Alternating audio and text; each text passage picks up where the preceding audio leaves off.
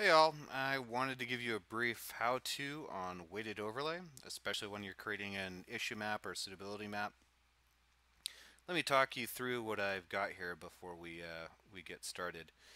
The issue I'm going to be addressing is site accessibility for new mines, new excavation areas for mining. Um, uh, Accessibility to me means how close I am to some existing infrastructure, so existing roads, quarries, and mills. So the first thing I did is create some distance measurements from those. Now, I did a really simple version of it. I did Euclidean distance. So let's take a look at roads for an example. So I took the mining roads, I turned them into lines because they were actually polygons. I took the existing roads, I merged them together, and I created a new feature class called all roads. Uh, then I ran Euclidean distance on all roads and created a new layer called distance from roads. I was writing all my outputs to a Scratch geodatabase. I just created a geodatabase called Scratch and literally wrote them out. So let's bring in distance from roads. So it's a little bit hard to see with this color scheme. Let's just get something a little bit more colorful. There we go. So you can kind of see the darker red areas are closer roads, the blue areas are farther from existing roads, right?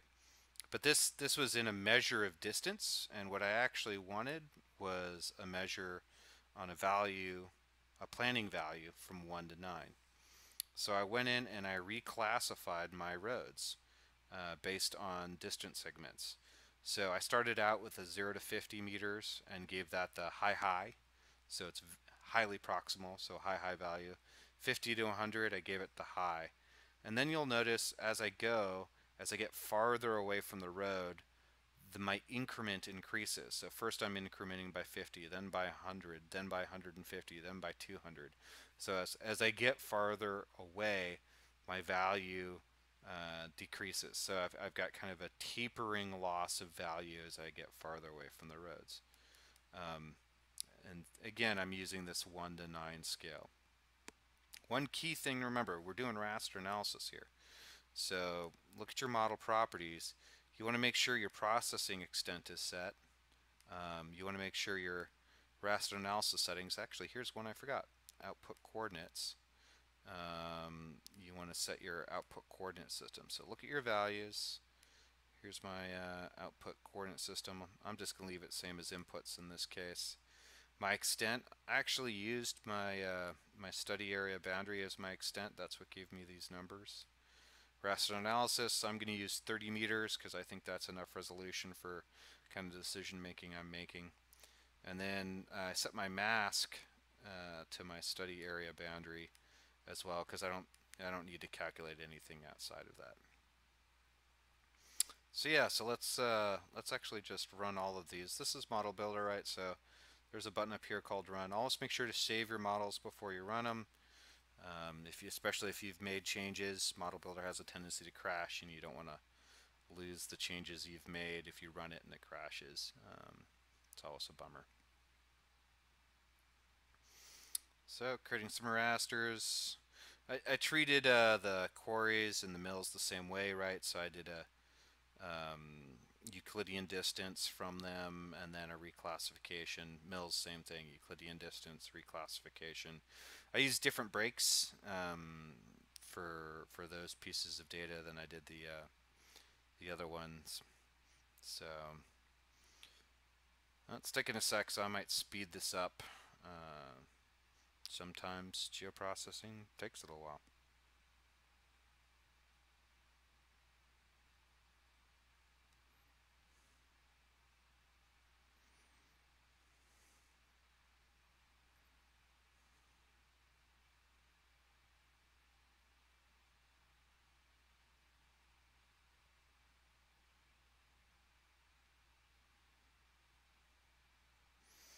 Okay, so there we go. So my outputs here of the reclassification, I call it proximity to mills, proximity to quarries, and proximity to roads. Let's just go ahead and drop in proximity to roads. Um, Okay.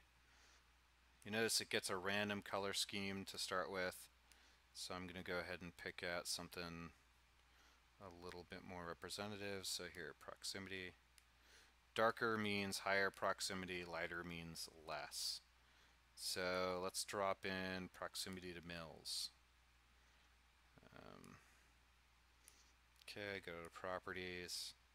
Again, change the color scheme. I'll use this white to blue. Darker blue means closer to a mill.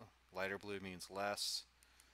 Here's what I'm going to do. I'm going to go in and make it 30% transparent, right, so we can see through it and see where we have roads and close to mills. And let's drop in the proximity to quarries. Right. Same thing, symbology. Pick a color. Oop. Like white to green. Okay, so dark green means close to a quarry, light green means far. And again, I'm going to go to display and set the transparency to 60%. Right, so this gives us a rough sense of what our overlay will eventually look like when we do a weighted overlay and combine these together. But not exactly, because we're actually going to be applying importance ratios to each of the layers. So let's go back into ModelBuilder. So I want to do a weighted overlay to create an issue map called site accessibility for mines. So handy dandy search tool. I do weighted overlay.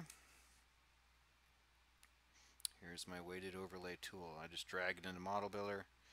There's this little connect tool. Select that. Right, so I'm going to collect my proximity to mills, proximity to quarries, and proximity to roads into this weighted overlay tool. The influence is right here, so this is which of these layers is making the decision. The sum of the influence also has to be 100%. You'll also notice it carried the values, these planning values from our source data. You could change those planning values actually here in the weighted overlay, or you could reverse their scale. There's some situations you might be including something where even though it's a 1 to 9, for instance, let's say you included habitat sensitivity and you were doing a mineral resource. That's a bad example. Let's say you were doing a mine site suitability map, but you were including habitat sensitivity. You wouldn't want high habitat sensitivity areas to have a high value for a mine site selection. So you might actually invert the planning value scale. But in this case, we've made everything high is good in all cases. So we're just going to leave our planning values the same, our inputs, and what we're going to use to process the scaled values is exactly the same. Okay, so proximity to the mills, proximity to quarries, and proximity to roads are our 3 input layers. So I actually think proximity to mills is the least important of these values. I would give it, I think it's a value. If I was comparing these things, I would say that proximity to roads is probably 3 times as important as proximity to mills. So if I give it 20%, right, and I stick to my guns here and I say I want roads to be 3 times, right, that's going to be 60. So I have 20 left over that I could give to quarries. You know what, I want quarries to be slightly more important, so I'm going to give it a 50. Actually, for roads, quarries will be worth 30%. Right, so I have a 50, 30, 20 split. I'm going to call this output, actually I'm not going to put it in my Scratch. I made another geodatabase called results. I'll call it mine site accessibility. Go ahead and hit save that. Okay, remember save before you run. I'll resort my model, auto layout it, recenter it. Let's run this weighted overlay. Okay, and I'm going to right click on it and add the results to the map. So there is my mine site accessibility. Red areas are low value because they're 1s. Green areas are high value. So these are the areas that are most accessible for mine site development. Let me know if you have any questions. You know what, just one briefly. Here's that model. I'm going to full size it. You can take a look at how I did that.